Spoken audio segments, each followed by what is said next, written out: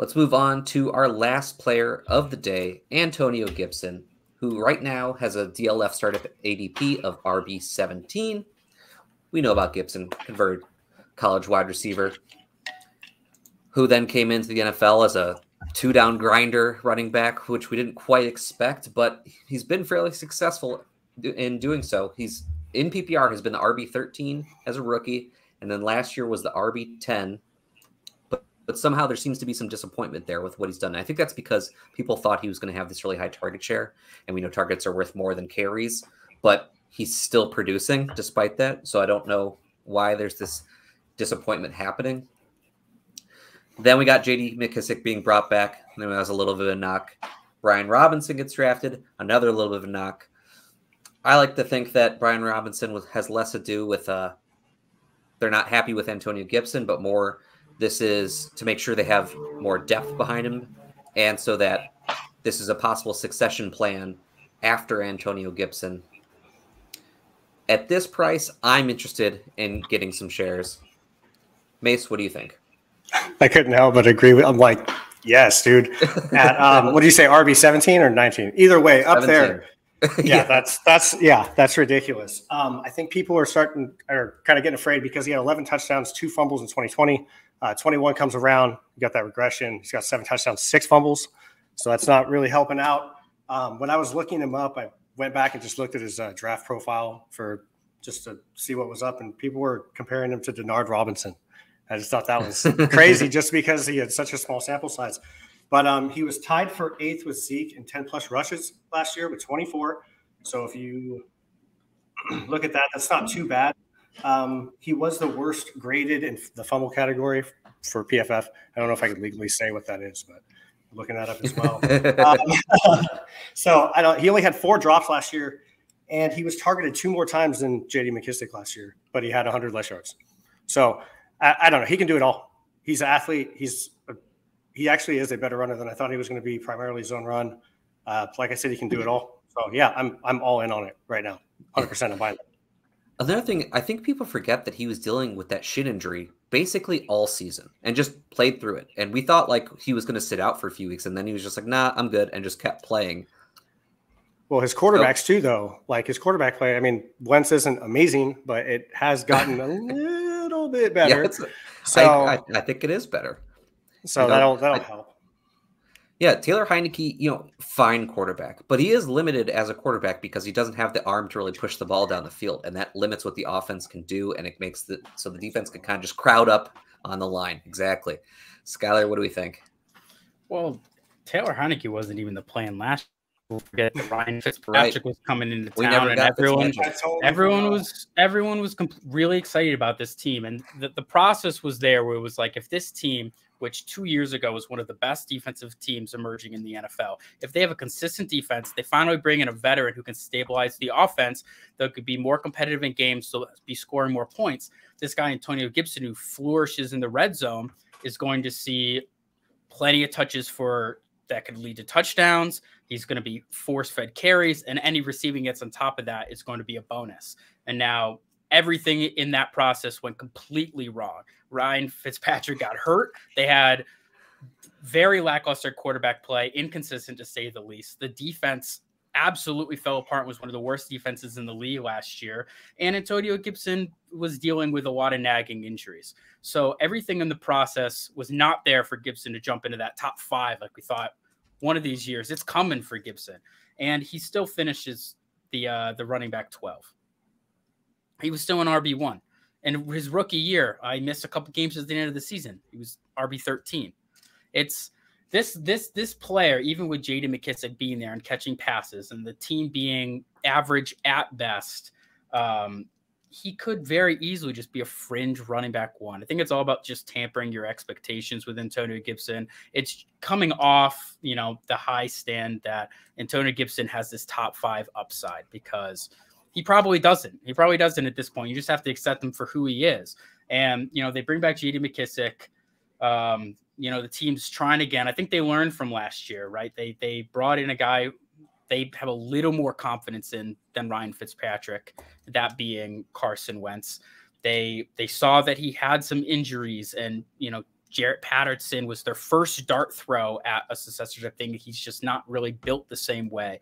They bring in Brian Robinson as a guy who can come in and give some relief. If Gibson gets hurt, you won't be totally screwed because he's a big body. You can catch some passes if you need them, do a little bit of everything. And if Brian Robinson doesn't impress, I wouldn't be surprised if they take a round 3 or 4 running back again next year and the year after, because that's just the smart thing to do in the NFL, right? You don't take a running back when you need one. You start to take a couple darts, cheap dart throws when you already have a guy that you like just in case, because it's a position that turns over very, very quickly. Him falling to, running back 17 in DLF ADP, 19 on KTC.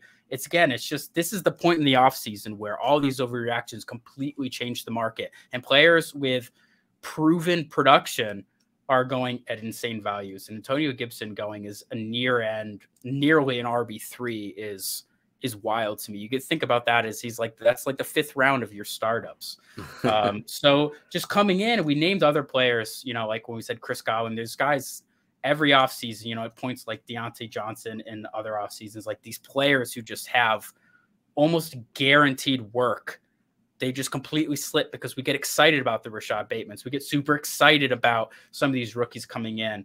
And this tier of running backs, once we get past the proven stud RB1s, it's like running back like 11 to 20. There's like 8 or 9 guys, and every single player in that tier except Derrick Henry is young and has flags of their own, right? We're talking in no particular order, like your Cam Akers, your Travis Etienne's, your Dave Montgomery's, Elijah Mitchell, J.K. Dobbins, Kenneth Walker. Like, these are the players that he's in the same tier with. And you could argue some red flags for any single one of those guys, right? So if you can trade to acquire Antonio Gibson using any of those guys to get something on top of it, I don't think personally you're ruining your chances of having that fringe RB1 type season, who, if McKissick were to get hurt or he were to stay healthy, a little touchdown variance, could end up as a middling RB1,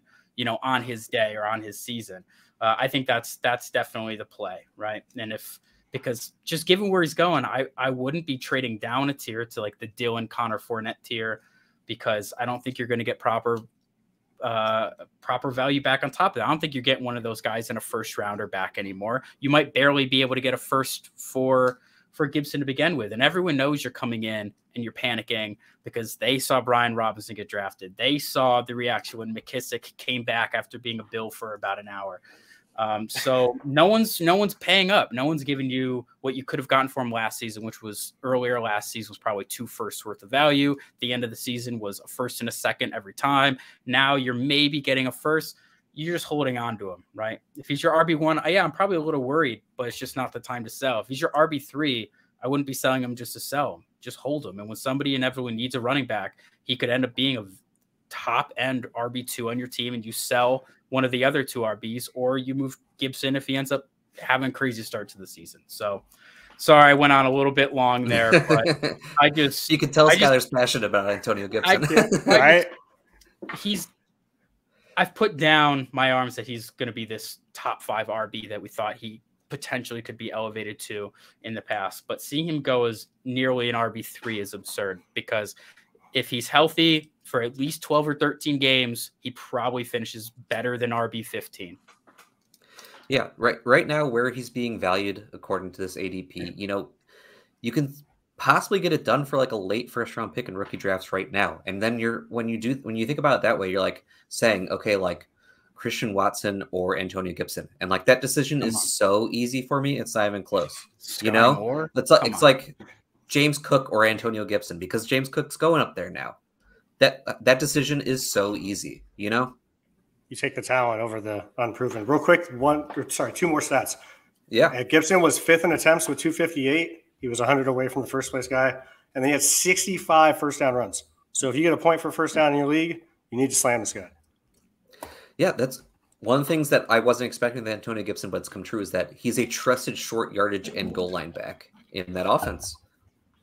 He's built for it. It's it's not very common. It's a completely different position. You know, the underneath routes as a wide receiver to playing running back. People think he caught passes. Now he's a running back. That must mean he's going to catch passes on third down.